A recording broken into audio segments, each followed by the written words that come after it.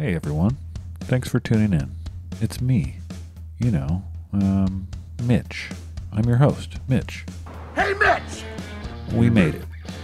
It's the grand finale of Season 3 of Secret Society of Fly Tires. I have had a comment or two from random confused listeners asking specifically for some sort of explanation. I know that real podcasts do that.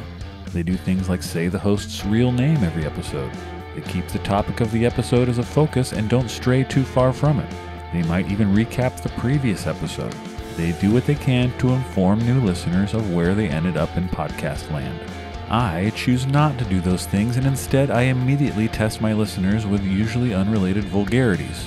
And you might be surprised to hear that for the first time, someone called me out on it. It wasn't a listener either. It was someone who I've wanted to interview for a long time, and I finally reached out to them. Hey, I just tried to listen to the last podcast episode 34, East Walker River with Todd Pond, and there was a vulgar commercial about dicks and bongs, and I thought that was really distasteful. WTF is that all about?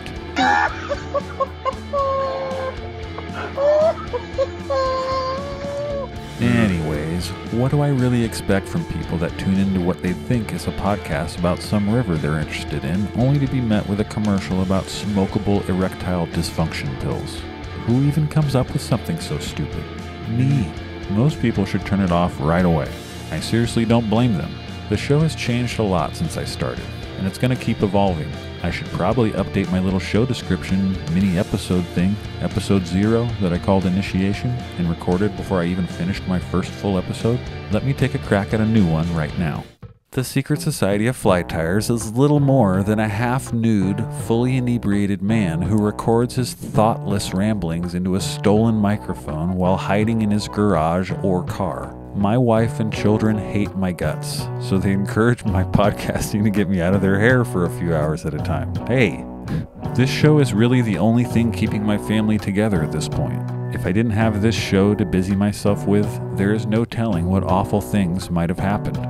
They say that idle hands are the devil's workshop, and that is doubly true in my case. Without the writing and interviewing and editing of this show, I have no doubt that there would be a penitentiary or a graveyard coming up for me real quick. Okay, he might be right. This might sound like a joke or an exaggeration, but it isn't. I hate everything, and I feel sick all the time. I'm so sweaty right now, and I feel like punching everything. Sometimes I'm thankful that my car doesn't work, because I would drive it into a tree for sure. But I keep going, because I know all of you listeners need me. I'm doing this as an act of selflessness, really. Yeah, making this podcast keeps me at least partially sane, but I can't even begin to comprehend the horrible things all of you would be doing if it weren't for the art that I give you for free.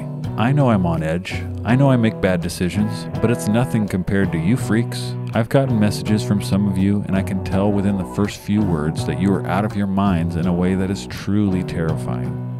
That's the worm saying this stuff about you, not me. I'm a big, tough, strong guy, and not much scares me, but you people do. Knowing that you're out there in this world without your hands and feet shackled together makes me lose sleep at night. You're all monsters, and I hope the law catches up with you soon.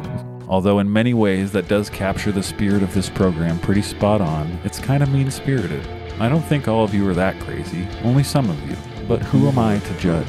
I watch videos of people shape-shifting into lizards in most of my spare time, and it's been proven and documented forever on this show that I offend people that I admire. Have I even told you what the topic of this episode is? I guess it's labeled on the podcast and in the trailer I posted, so you saw it when you decided to listen, but I haven't uttered a single word about Pyramid Lake yet. Pyramid Lake is a really cool place. It kind of feels like hanging out on the shores of another planet's ocean. I mean, it has 2 moons. I feel like I packed in a lot of info into this episode, and I'm sure I still left out a bunch of important stuff. Oh well, it wasn't meant to be totally comprehensive.